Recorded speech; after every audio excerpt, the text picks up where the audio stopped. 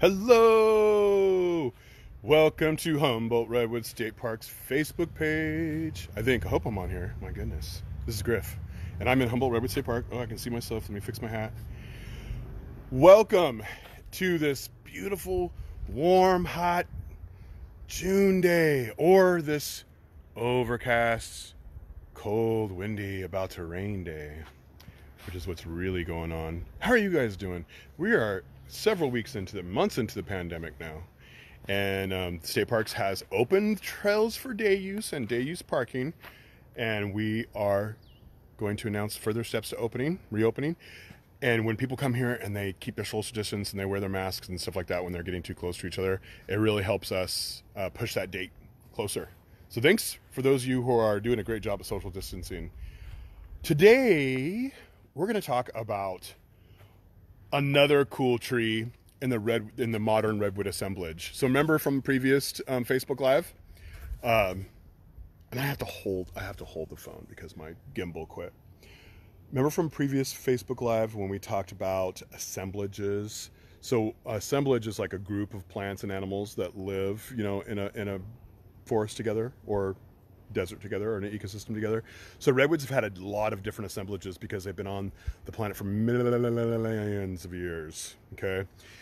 And they've had huge animals underneath their canopies. They've had all kinds of different plants under their canopies. They've been through many, many different climates and spread across the world, or at least the northern hemisphere, 2/3 of the northern hemisphere, until they shrank and now just exist, the sequoias and bovirans anyways, now just exist in a slender part of California and barely into Oregon.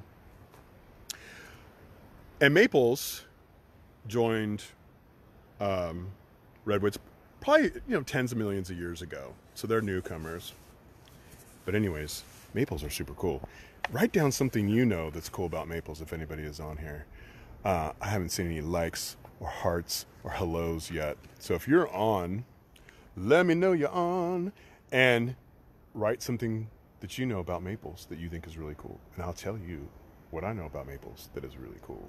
Okay, so we are going to go through an ecotone right now. So ecotone, if you remember from previous Facebook Lives, and if you haven't seen the previous Facebook Lives, or you don't want to scroll through a bunch of Facebook to find them, you can go to our YouTube channel, North Coast Redwood District's YouTube channel, North Coast Redwood District's YouTube channel, and you can see all the Facebook Lives we've done, okay?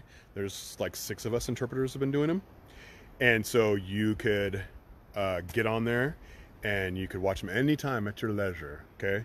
But today we're going to talk about maples. So right now we're in an ecotone, which means 2 ecosystems coming together, and it's usually where there's the highest amount of biodiversity.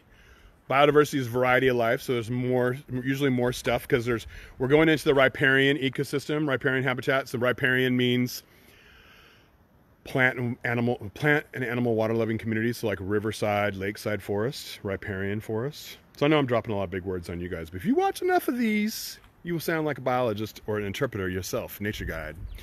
So we have the bay laurels, remember them from a previous Facebook Live. We got the redwoods. So these are all, we got redwood plants here.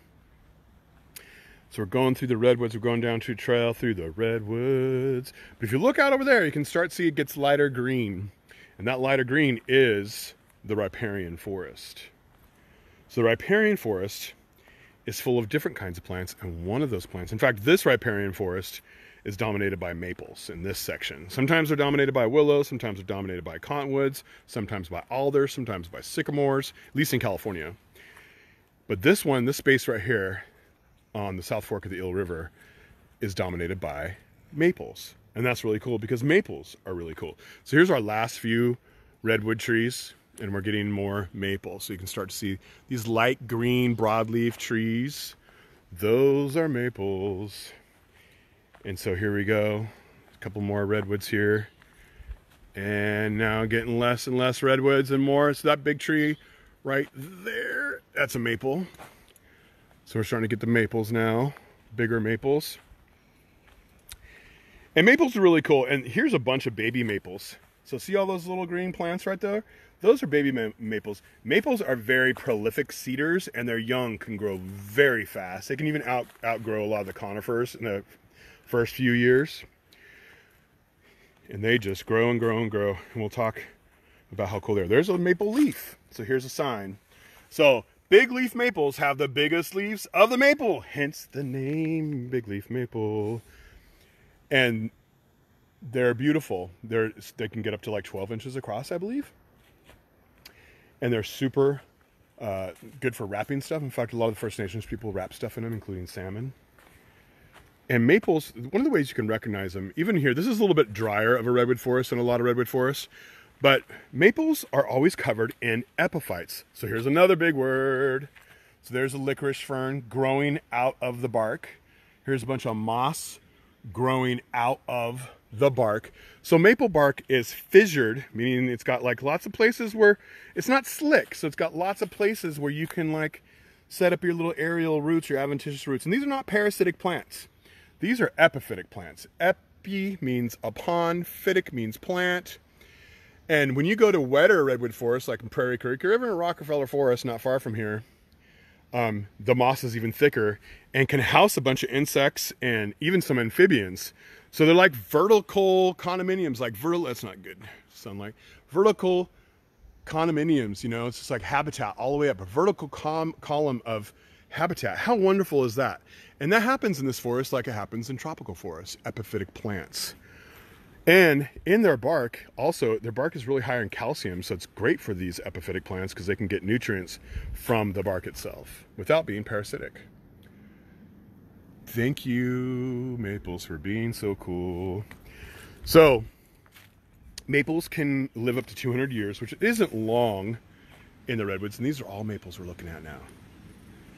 And they can get up to 100 feet tall, and they can get their crown can get almost 100 feet wide. So they are great creators of shade during the summer. They're deciduous, winter deciduous, and deciduous means loses their leaves.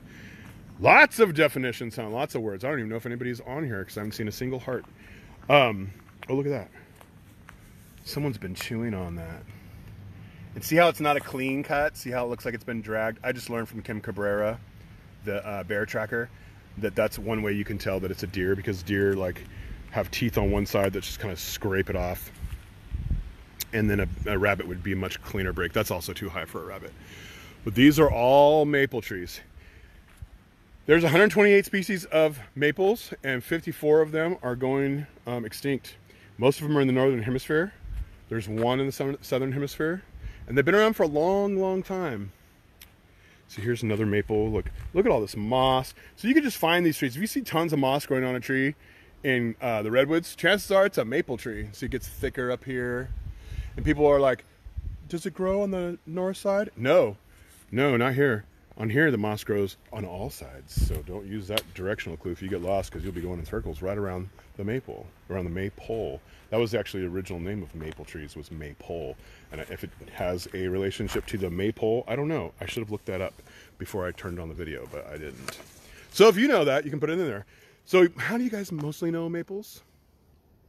Pancakes, maple syrup. So that's the sugar maple. So that maple grows like in Canada and northeast United States, where it's cold enough to get the maple syrup from.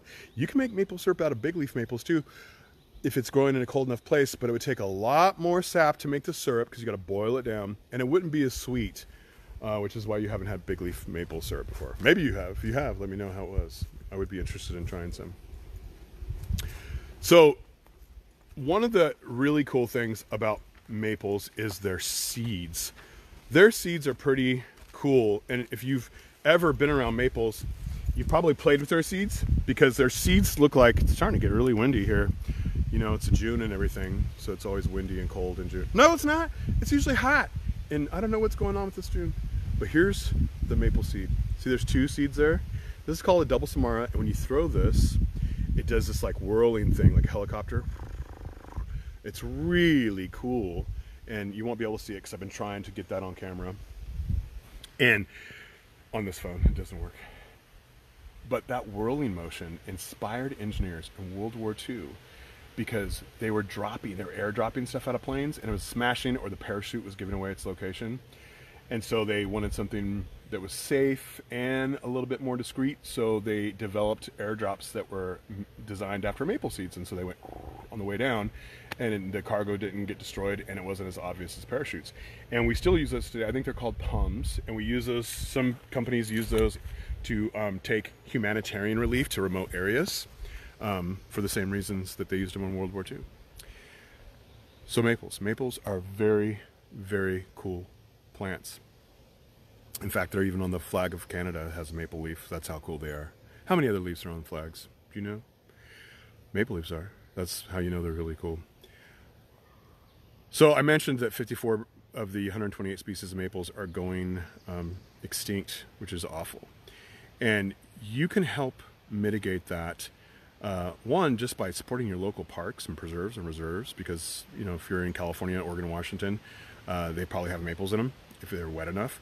But they're going to have your native plants in there that are important. So supporting land conservancies and conservation groups that help protect land and save land is really helpful, because we have 7 billion of us now. There's 1 billion of us in 1900. There's 7 billion now. And people want hamburgers, and cows are like one of the major causes of land conversion. Not just for the cows themselves, but also for the crops we got to grow to feed the cows, because they eat a lot more than we do. Okay, so that's a lot of land clearance. And also in the tropics, they're clearing land for palm oil. And in North America, we're building cities, and so we're clearing a lot of land. And so we need to keep some habitat, some wildlife habitat, and we need to keep it connected through a series of networks. Even over our freeways, we can have wildlife corridors and stuff like that. You can plant maples on top of it if it's wet enough. And that way we can keep our beautiful inheritance and all the tools and medicines and happiness that we get from nature. We can keep them all together. And supporting land conservancies like Save the Redwood League helps do that. Or local ones, like North Coast Land Trust is the local land trust around here. So please do stuff like that. If you live within the range of the maple tree, you can even plant a big maple tree in your yard. So thank you very much for coming around. If you would like to share, please share these videos with people who you think might be interested. I don't even know if anybody's seen this video, because there's not been one single comment or heart or like or anything. It's really making me curious.